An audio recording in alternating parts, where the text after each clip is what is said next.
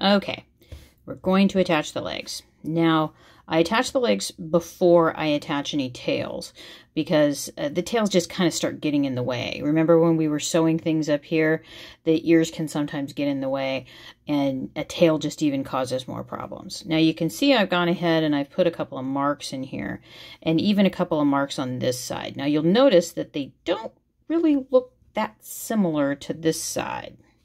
And part of the reason for that is if you look at the little pig here, you can see that this part isn't incredibly centered. Now, that's just how it is. Felt will stretch and move on you, and sometimes that can be a big help, and sometimes it can be a little annoying. And right now, it can be a little annoying. So we're just going to go with it because we want the legs to be as even as possible. So I went ahead and put these marks on here.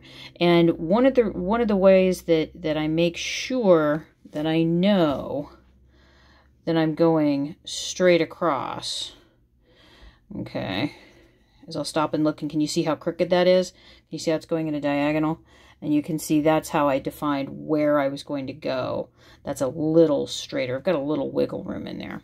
So what I'm going to do is I've got two strands of, this is a pearl cotton on my 2.5-inch needle, and I'm going to pull through. Okay, now I put a pretty large knot here because, again, felt sometimes things can pop through, and we're going to be kind of tugging on this a little bit. So I've got all the little legs, and I want to make sure that this color goes to the inside because that's the tummy color. So if you sew the leg on way down here, you're going to have a very short piggy. If you sew it way up here, you're going to have a very tall piggy. I honestly just try to aim for within this part up here. When I say to people, I honestly just do not measure, I don't measure. That's not a really good way to do it, but here I am. Okay, so I put a stitch in here, and now I'm going to be attaching this leg. I'm going to pull it tight.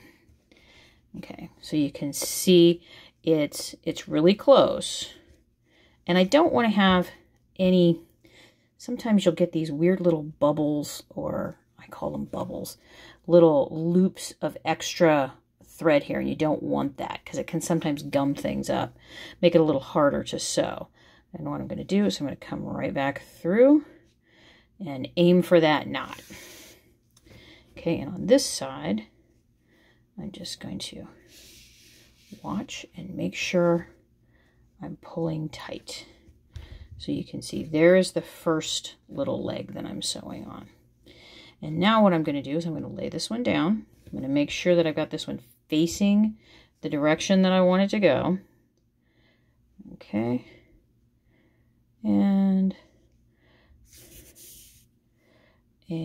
go through one side, make the stitch. In the past, I have also sometimes used buttons and washers, and buttons as washers, to help this, but I think this is the easiest way to do this for teaching other people how to do it and making it a kind of a quick project. So I've got this leg here. You see it's kind of dangling a little bit. That's okay. I'm going to turn it around. You can see I've got my thumb and my finger. I'm kind of holding things here. Now, this is, I'm pushing the needle through. You can see it's like, whoa, wrong place. And whoa, wrong place. Wrong place. Getting closer. Na-na. I'm almost there. And this is kind of a hard thing to teach. There's some feel to it. You can see I've come right up through that same stitch. Now sometimes you'll need to use, if you can't quite pull it, if you have a pair of pliers, that can sometimes help to pull things through. Your tweezers won't be quite enough, have enough strength on them to pull it all the way through. So any kind of pair of pliers. Now you can see I'm giving this a pretty good tug. You can see that the stitch dimples in a little bit. And then just to make sure that my piggy, I don't have one leg way wildly in the wrong place, I'll kind of set it and make sure. You can see that the bottom legs are pretty good. You're going to want to go back and forth at least 4 times. So here I go. That was the first time. That was the first stitch. And I'm going to do this